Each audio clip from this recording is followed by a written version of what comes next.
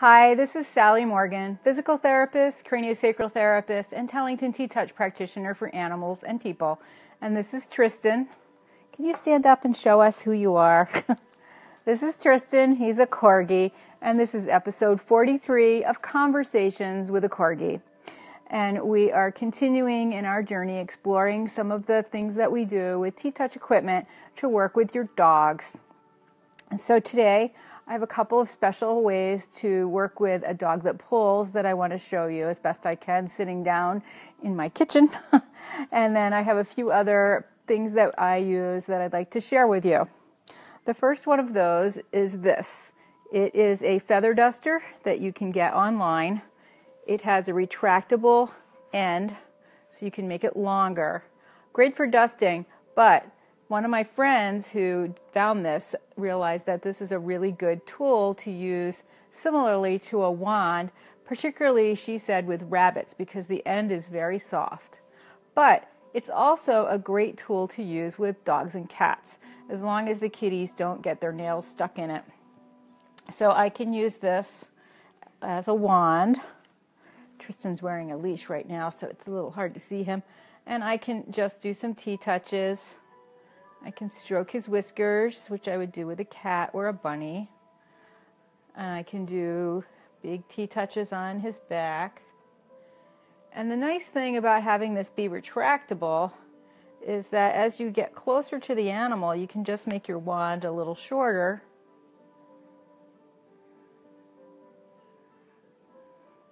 What do you think, Tris? They come in 2 or 3 different colors. I, of course, have a blue one and a purple one. And you can use them this way to make circles or with the flat side. I think these are great. I've really been so grateful that my friend told me about this wonderful addition to the wand package that we can do with T-Touch. Then you can make it really short.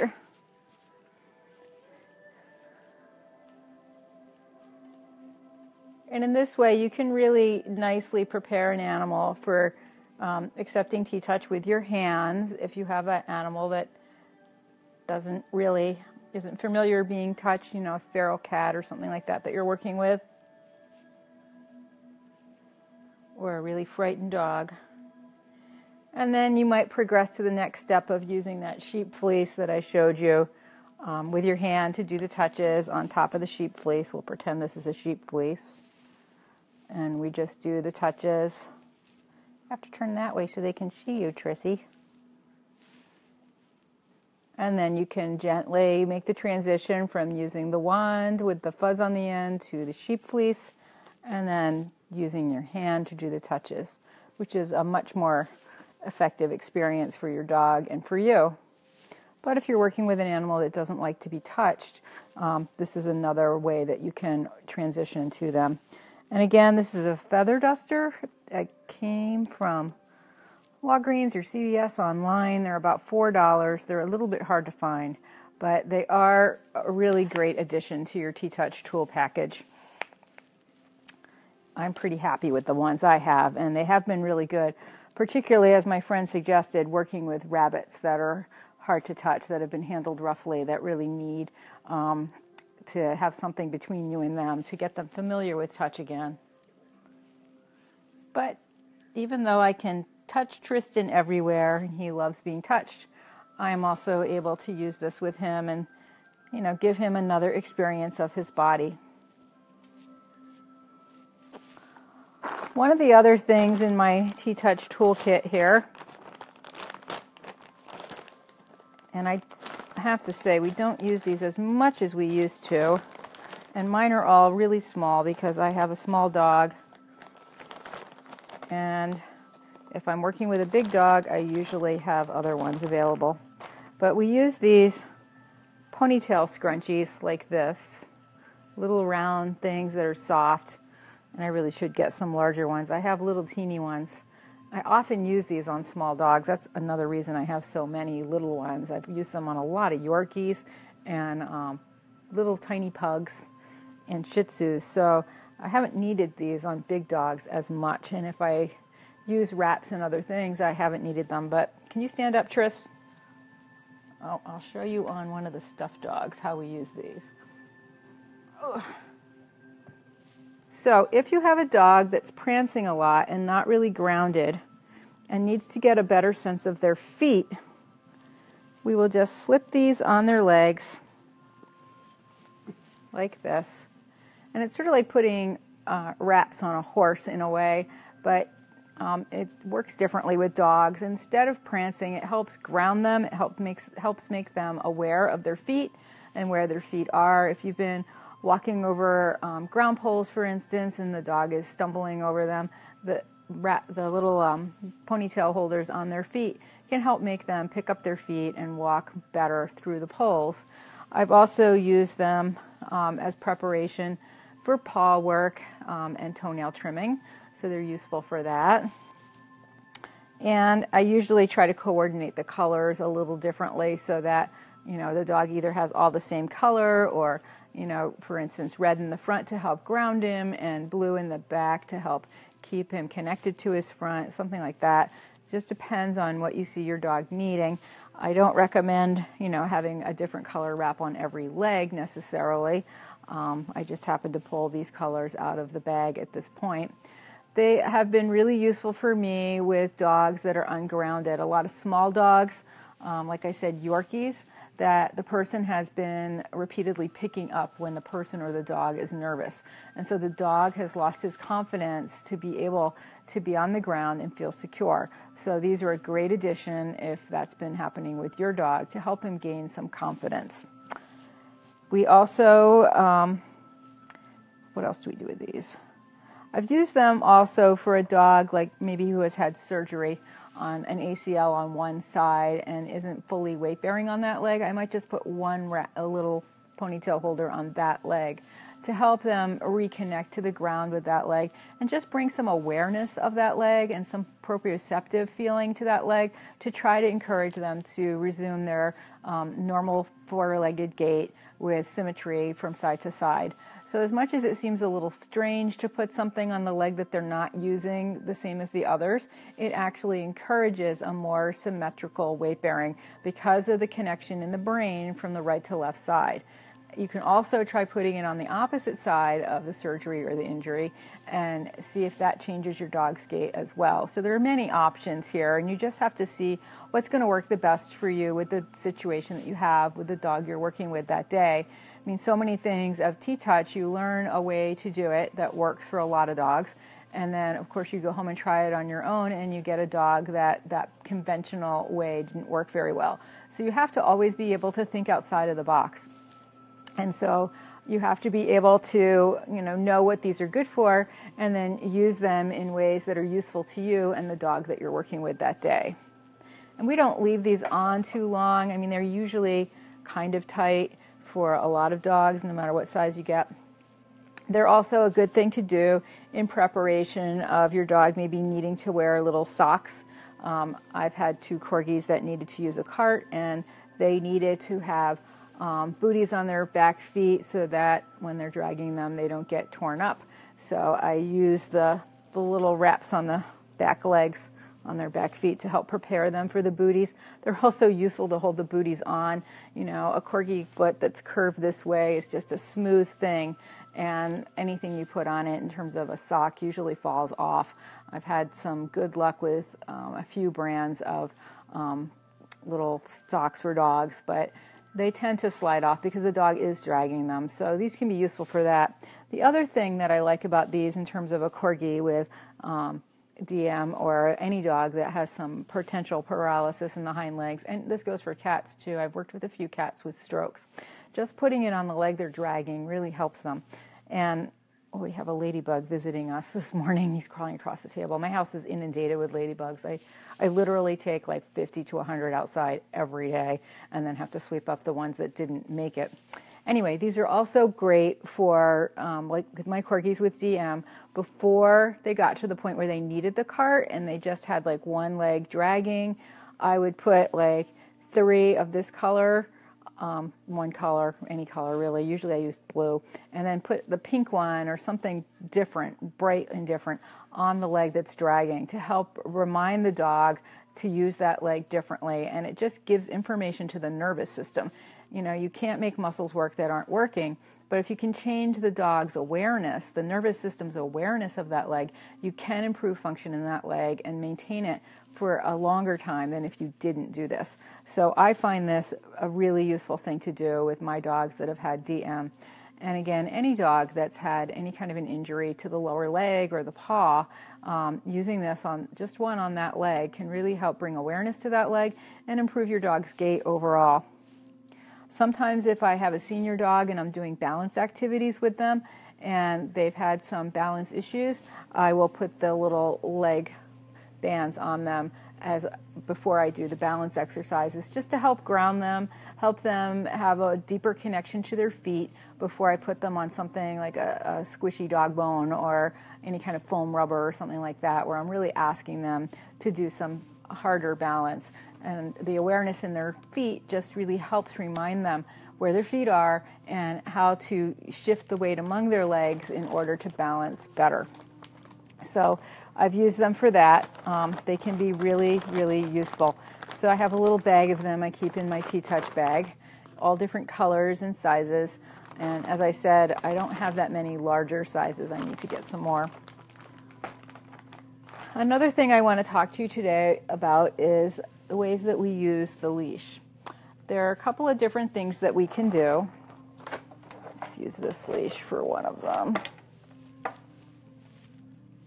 If I have a dog like Jack, who's a little bit wild today, and he's pulling on the leash a lot, I can use one of these leashes with 2 snaps on them. And I can either attach one end to his collar, on his case, I'm going to attach it to the harness. And usually in a shelter, you don't have the fortune of having a harness for your dog, you just have a collar. So there's a way of using the leash that we call the balance leash.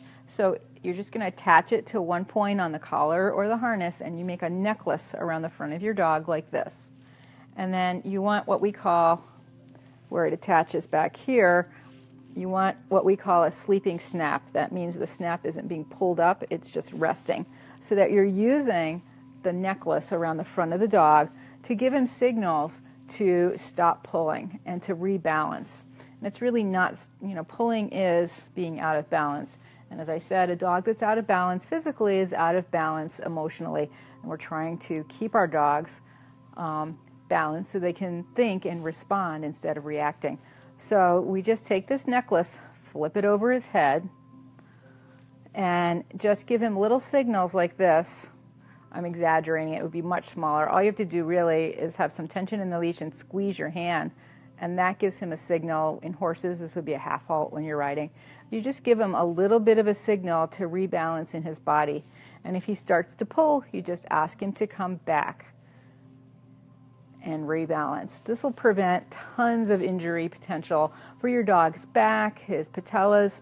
Remember, his knees are back here, and a lot of dogs are getting surgery there these days, especially a lot of the small breeds that do what one of my friends calls a skip to my loo. When they're walking, they're trotting along, and then one hind leg is uplifted because the patella slipped out. So pulling, even for a little Chihuahua, is not a good thing. And of course, we often ignore pulling in little small dogs because they are little and we can just hold them. But you got a golden retriever on the end of your leash pulling. You're really aware of that. And so you're looking for ways to help him stop pulling. So even if you have a harness, and a good one, the balance leash, just throwing it over his head like a necklace, is a good thing that you can use to just ask him to come back into balance. So you're just giving him a little bit of a signal.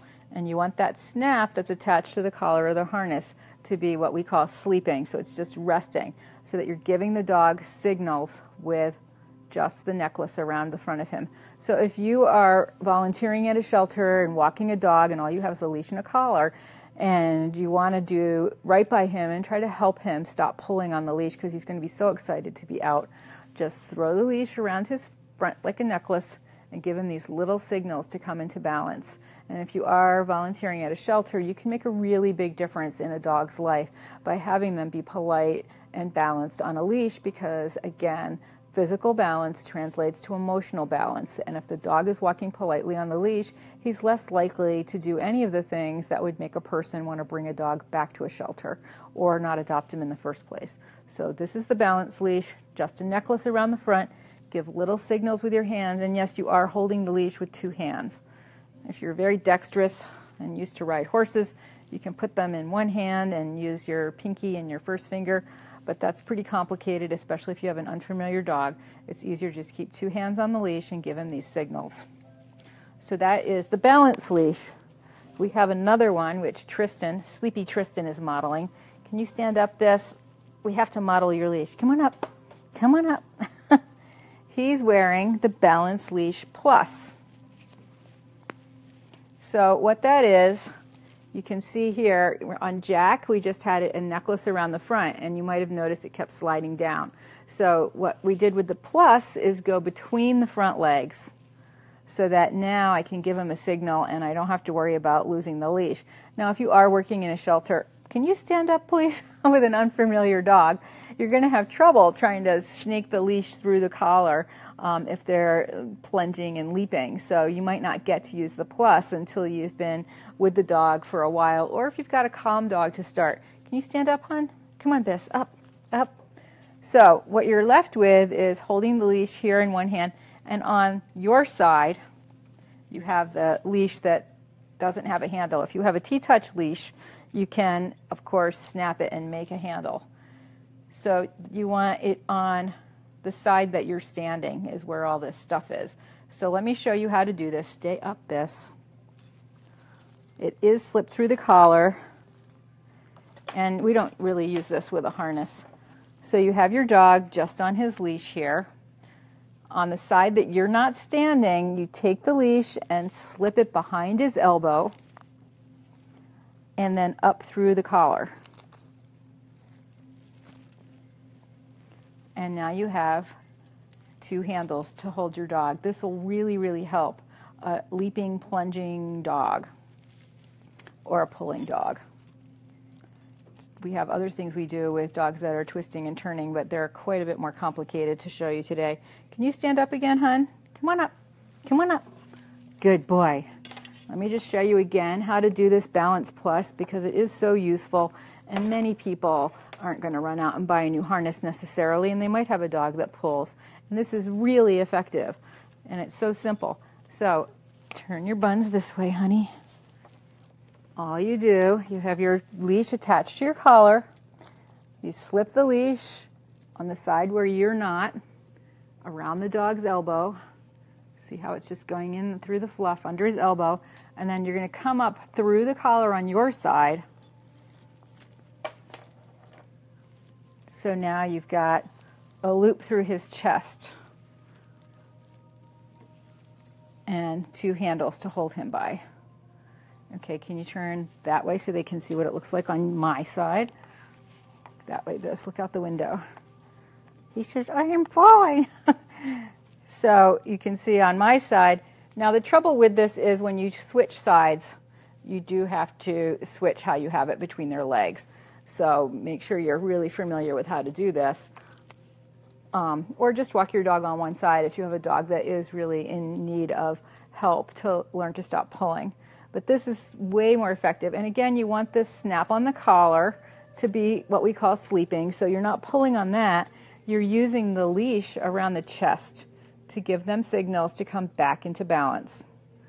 And again, this is like a half halt with a horse. If you have a horse or if you've ever ridden very much, you just give a little signal. And you can see with Tristan, just looking at his top line here, notice how I'm just rocking him back, rocking him back. And that's all you need to do to bring your dog into balance when you're walking. Okay, you can sit down now.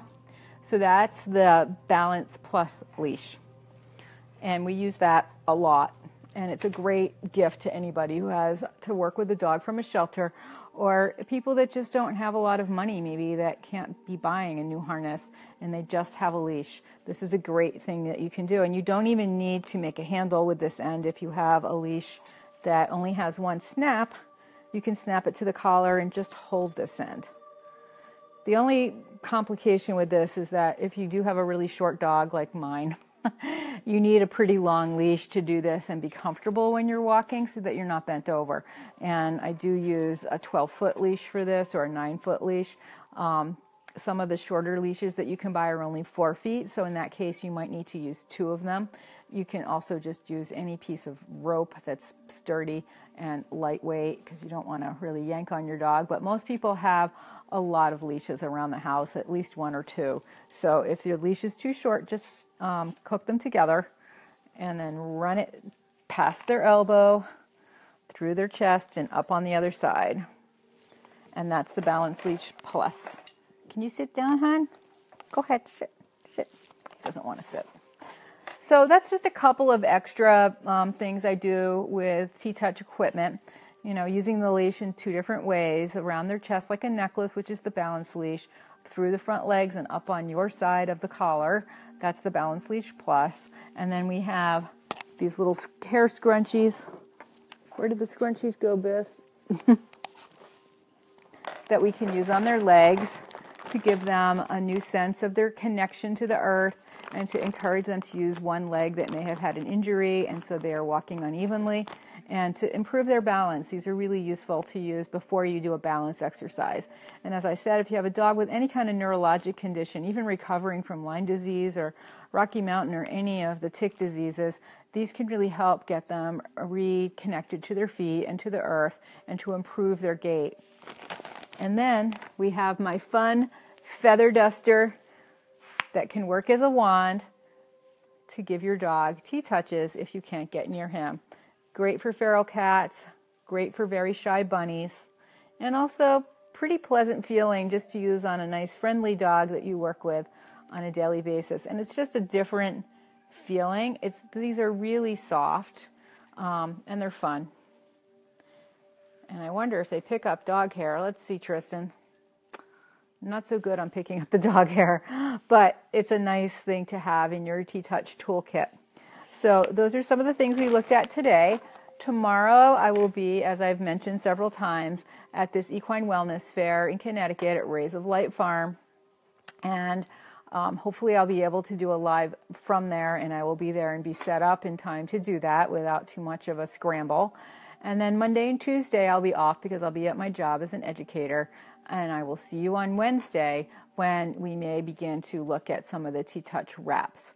And just another reminder that we are doing this wonderful, wonderful class with Linda Tellington herself in Rockville, Maryland, May 12th through 17th. It is a once-in-a-lifetime experience to do a week of training with Linda and to be in the room with a lot of like-minded people who feel about animals as you do. And you are welcome to bring your pet, bring your friends. It's a great area. Tristan and I will be there, and it's a really, precious experience to be able to bring your dog to a Tellington T-Touch training. And you can review all the videos that I have. These are also on YouTube if you've missed them on Facebook Live, and learn a lot about the touches and some of the equipment and things before you get there, so that you can come well prepared to the class. There's also a great little book, Getting in Touch with Your Dog, that you can get from either Amazon, or you can go to the T-Touch website and order it. So I look forward to meeting some of you there. I am hoping to have my sister, Dr. Judy Morgan, do a little bit more advertising on her website about this class, because we do have a few spaces left, and we'd love to have as many people come as want to, in order to really experience the wonderful opportunity of being with Linda Tellington at a class. And Tristan. So it's still gray and rainy here. Apparently they were predicting Mormon sunshine, but nature, of course, had her turn of events, and we're getting another day of rain. It's going to be beautiful tomorrow, which is great. I'll be in an indoor arena, and most people will probably want to be riding their horses, but I will be speaking at 12 or 12:30 down there. Please stop by and say hi. It's at Ray of Light Farm again. I think it's $15 to get in. There are 6 or 7 speakers throughout the day. You can learn a lot of things about caring for horses and body work that could apply to a dog, a cat, a rabbit, or a horse. And I will be doing a demonstration of T-Touch and craniosacral therapy with a horse.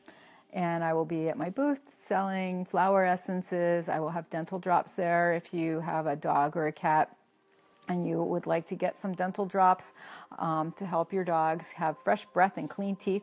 Show those beautiful teeth, Biss. They are a wonderful thing to keep your dog from needing dental cleaning when they are older, or if you have a dog that can't undergo anesthesia very easily. Some breeds don't do well with that, and some ages, not a good idea. So the dental drops are great. I'll have some of those as well, and my book, and some of my sister's books. So please stop by the booth tomorrow and say hi, and enjoy the day with your dog. And if you have a dog that pulls on his leash, just try the balance leash with him, the necklace around his neck, and just see if you can help him come back into balance with his body so that he can have a better time walking, and that you can save both of you a lot of health issues later on from being pulled against each other as you go down the path for your walk. So this is Sally Morgan and Tristan Corgi for Conversations with a Corgi, number 43, looking at more T-Touch equipment. And I hope to see some of you tomorrow, and if not then, the following week I will be signing books at the library in East Longmeadow, Massachusetts as well. I will see you online on Wednesday. Have a great day.